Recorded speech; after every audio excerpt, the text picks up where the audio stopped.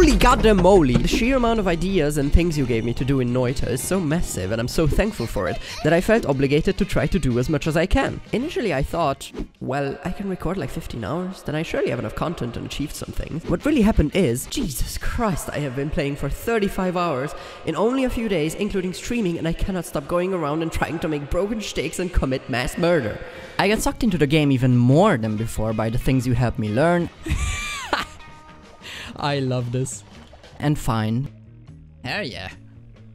I'm digging this.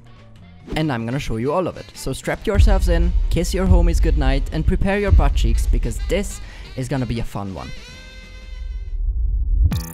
Oh yeah. I have learned so many things that I wanna put them in a list and say them fast. Yeah, so let's go. I don't see shit. No! No? Just... no. Shut your whore mouth. No fast lists, okay? Okay. No. Okay. I'm scared. Oh, I have peed a little. Oh, okay. On the 26th of December 2022, I had my first stream of Noita ever, and this is where my slight addiction started. The stream went well. I expected that not a single soul will show up, but to my surprise, there were multiple people helping me through with this learning, and for that I'm thankful. And this is why I make this kind of a checklist, or whatever I can call this, of every new thing I've learned, and a summary of the stream to show my appreciation to these people and to show you how a little help from others can start big things. So, let's go! The first thing I learned was how to kill Mr. Ballboy over here, even before the stream. I saw a video of it, it didn't seem too hard, and it really wasn't. I got it like the second or third time, and it's a great start for a run, having some nice shticks and spells, so killing Ballboy, check. From now on I just had to hold myself back from starting every round killing Ballboy, because who in the world wants to see a person sitting and waiting for 5 minutes every start of a run?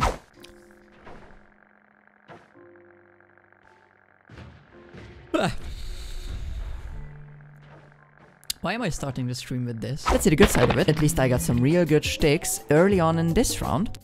Not bad. And a kinda slowly teleporting shtick with the help of chat. Or... oh, it does, but very slowly. Oh yeah, okay, that's very delayed. Okay, good. So, learning improvised teleport, check. For the first time, I tried to go back up some levels instead of going... because I also heard that every place is basically interconnected. So, check. This worked flawlessly, and if I wouldn't be an idiot, I wouldn't have even died. Many people told me that you can go up to the tree. Oh fuck! To not bore anyone who might join the stream with waiting until Ballboy kills itself, I instead try to get on the tree. I was thinking of all the possibilities on how to get up. So I need levitation, or I need some teleporting bolt, just to get a great idea from chat that reloading the game with the mod restart also reloads levitation, with which you can fly for however often you reload the game. What? Restarting the game resets your levitation? Fuck yeah. I of course instantly tried that. Make it empty. Ball, and then...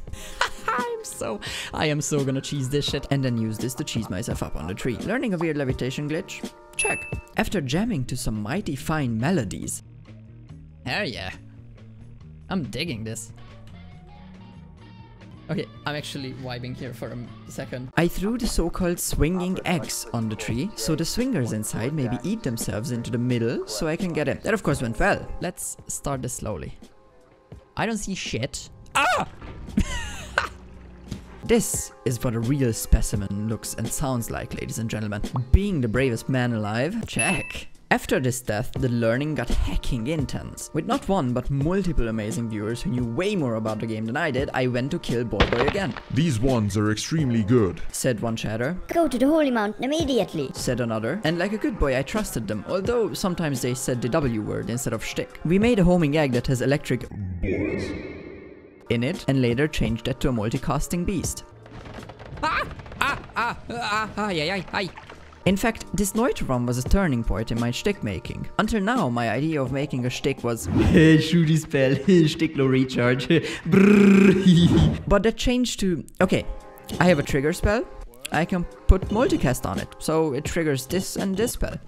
And then this modifier before this multicast makes both spells cast the modifier, but now it might be dangerous to shoot close, so explosion immunity would be great. I could also try it with these spells. No, the other ones are better. You see what I mean? From straightforward thinking, it turned into something where the ideas bounce off of each other, and I find this amazing. Ever since this moment, shtick making excites me way more, because until now I found trigger spells weird and I couldn't use them, but now I see them as opportunities to make a plethora of cool stuff. So learning multicast and triggers and being more excited about the game, check. The viewers also teach me something cool. Making peace with the gods with this perk makes you immune to anger the gods, which is crucial to breaking out of the holy mountain without Steve being angry. For this I could use one of the spells Ballboy gave me to make a big hole in the mountain. Let's go. Yep, I can go. Cool. So staying in peace with the gods and breaking out of the mountain so I can edit shticks anytime, check. The run was 1 hour and 27 minutes long, and from that around 90% was me standing around in the holy mountain trying to make a cool shtick with instructions from chat. So I genuinely don't have much more interesting to show other than egg machine gun! Yeah! Fuck yeah, egg machine gun! Yeah, egg machine gun! Egg machine gun! Sadly, even egg machine gun didn't say. Okay, that's so funny.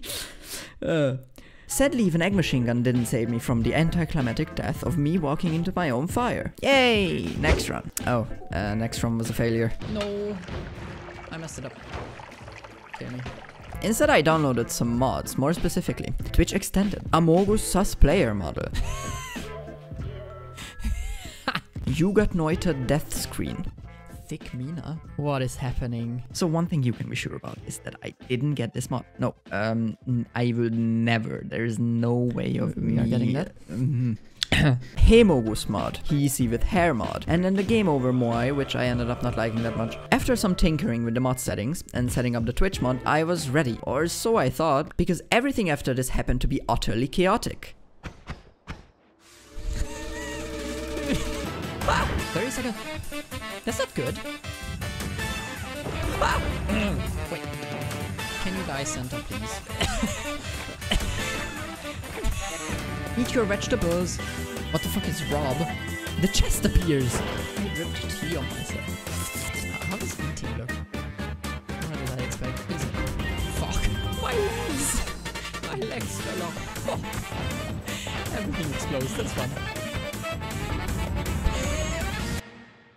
Okay. Back to learning mode with Thick Mina. Okay, maybe no Thick Mina, because I'm scared to show these explicit pixels for a long time. But learning about the birds and the bees, check. Or in terms of Noita, learning about the Hamogus and the Pikutulikarpanen, check. So back to colorful Mina and killing Ballboy and then not dying in the lava on the way back like an idiot. Who would do that? The thing I learned in the next run though, I found very interesting. In the Heasy base, my viewers told me not to kill this green gun guy with the great haircut. I wonder where he got the haircut from. The reasoning was that it's a healer, and if two of these guys are in the same room and you hurt them but don't kill them, they try to heal each other and you can use this to heal yourself. I was walking around with our long-haired friend for a long time, but sadly I couldn't get him to heal me in any way. But learning that there's a possibility to heal yourself with this, check. Also relearning that you don't shoot randomly picked up sticks. Yeah, check. Don't shoot random wands. No random stick shooting. No random stick shooting. By the way, no, you didn't just hear me say the W word. I definitely said stick there. Wait, let me show you. Don't shoot random sticks. No random stick shooting.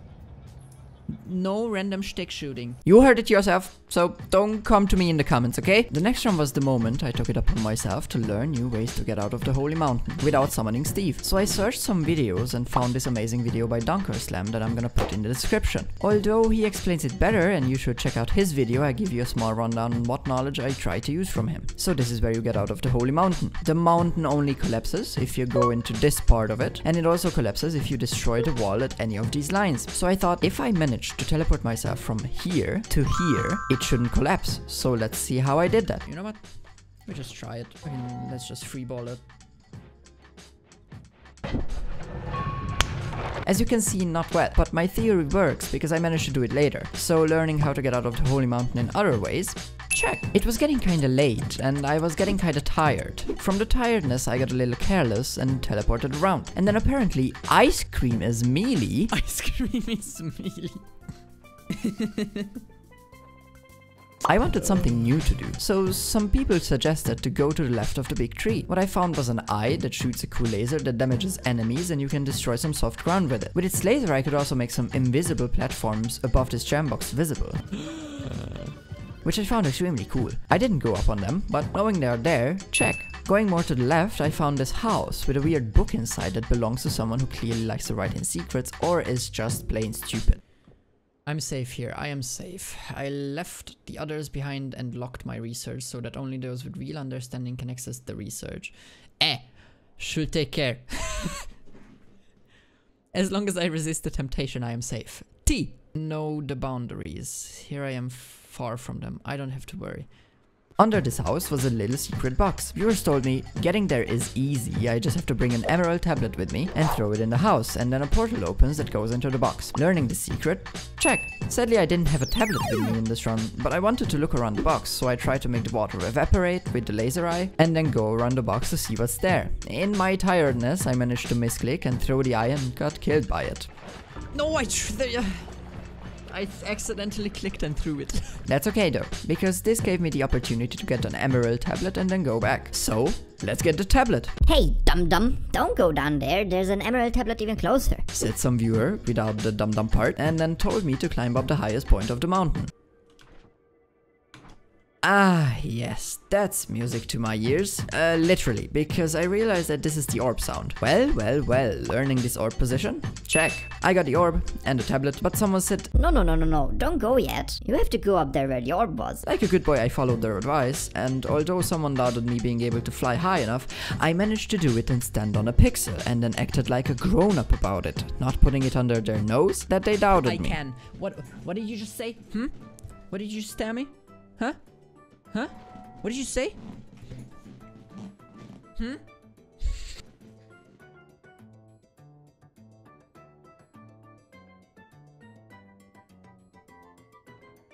I did it. You see? I did it. They also told me when I'm up there I should throw the tablet on the altar. For some reason the tablet decided to turn into gold and leave me tabletless, so I did have to go down and get the other tablet. I went back to the house with it and threw it in there. The portal opened and I was getting ready to go in because apparently there is an enemy in there. Whew, okay, let's go. Magic should work well. Okay. Oh, it was timed? No, it wasn't timed. It was just the burning from me lasering this lamp, cancelling it out. Rude. As I couldn't go in again, in my rage, I murdered this wooden dude with the laser. Me being a master detective, I found this essence, which I thought was just a spell. Aha, I knew there's something here. So I picked it up. I instantly realized it clearly wasn't just a spell, because I started exploding all over the place, killing the whole animal population of wherever we are. Sorry, fish. Oops. But knowing about this essence, check. This explosion looked very destructive, so I thought maybe I can try to blow myself into the box. After standing around on the box for a bit, my hypothesis seemed to be correct. The metal was very slowly getting destroyed, so I waited and waited and waited. To be exact, I waited 8 minutes, which doesn't sound like a lot, but I was getting very tired, so it felt like a decade. Finally it was done. I could get in. I can go in. Get some modifiers that apparently make my spells colorful, and I killed the enemy in there, so some new spells. Check. This was more or less the end of the stream, and to anyone who came by, I say my biggest thank you again. You might be thinking to yourself, but Bayland, the stream was 6 hours long and you said you played 35 hours total and we're already at 13 minutes and 40 seconds in the video. Why are those 29 hours so disproportionately short relative to the stream? Well, that is a great question, viewer slash friend slash sexy person. And the answer is easy.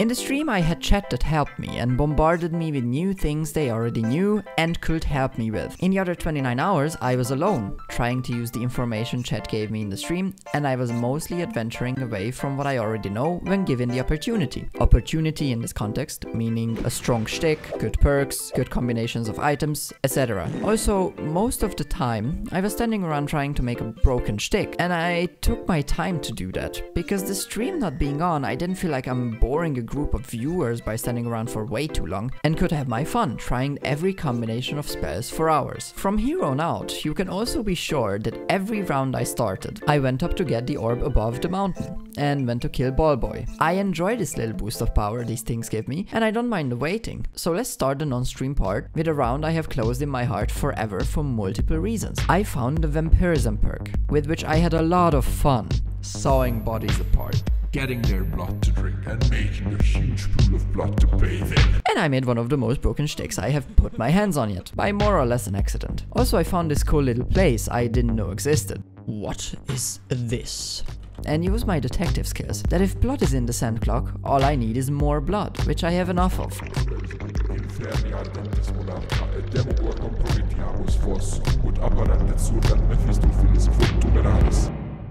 Oh hey, gold. Cool. Learning the sand clock? Check. But back to the shtick. I already knew that saws are a great base for broken wands. One of you in the comments even took the time to deeply explain it to me, which is just amazing to me. But I just haven't realized how broken it can actually be. Hours of trying out every possible combination of spells paid off in this moment. Jesus. My first thought was, Alchemist, I am coming for you. I was so excited by this one, I even wanted to show my girlfriend how amazing it is, which...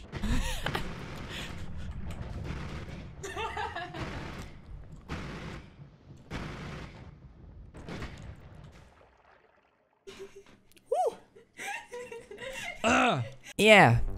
This is what I get for trying to show off. It was close, but vampirism is amazing, so there were no problems. I tried to approach the alchemist from above. This is how I found the ancient laboratory, which I knew was to the right of the alchemist, so let's go, you bitch. Here I come. I was waiting for this for so long. I will murder you and your family. He reflects that back. My strength seemed to be my weakness. I didn't know that he has this shield, so yeah. I got mad and turned off the recording and went to do something else for a few hours. When I came back, I didn't restart the recording, but managed to get into the tree. I used unstable teleportation, which teleported me into the room inside, so getting in the tree, check. But while trying to reenact this for the recording, it just teleported me into this room with a lot of water. Me being an idiot, I mean a very clever person, forgot that I had teleportation and could get out with that. Instead, I tried to swim out and died. I can't prove how I got in the tree, but I can prove that I can do this teleport so the holy mountain doesn't collapse. So, ha! At least something. My detective skills were also on point by this puzzle here. Call me a master detective and a master kicker, because I did it on the first try. More or less. Learning this puzzle. Check. I had one more amazing run with an amazing shtick, because my skills to see and use combinations of spells and tricks has made me a pretty consistent shticksmith. I thought, it's time. Alchemist, I am coming again. I went back up again, and by going up I heard this peculiar little sound. My detective senses were tingling again, told me that there's an orb in this wall, and voila, I was right. Learning about this orb? Check. Now it was time. I went outside again and tried to come in from above, literally nailing the exact location of the boss room. The fight was on. Everything I did led up to this moment, and I died. Okay guys, give me tips to kill this guy. I'm lazy to Google. Just killing the alchemist. Not check. The last secret I found was this stone that looked weirdly like an egg. The detective skills kicked in, and I knew I have to mine myself in the middle, which I did. This amazing looking worm came out and killed me, but learning about this worm, check. At this point in time, I realized that I recorded way more than I wanted to, and it was slowly time to start writing the script and editing. To end this video, I want to talk about something that this game made me realize about life. While playing these runs, I realized I technically didn't win any of them. I was running around for a long time, with every second doubling my chances to die, and I didn't manage to kill the alchemist or even have any proper ending. I died in all of them. How can such a game be fun and fulfilling, I asked myself. Why am I not furious like I usually am with other games? Well, with every run, and every video I watch, and every comment you write, there is something small I learned that helps me to get closer to win. For instance here, I saw from Dunk or Slam that the egg is broken with explosive projectile, and for some reason does 325 damage, while not having any reason to do so. I watched his video while eating, and then I used this knowledge later and had an amazing shtick from it. You see what I mean? The game constantly gives you all the possibilities and combinations to be overly strong, but to find these you have to open them with a bit of experience, curiosity or blind trying.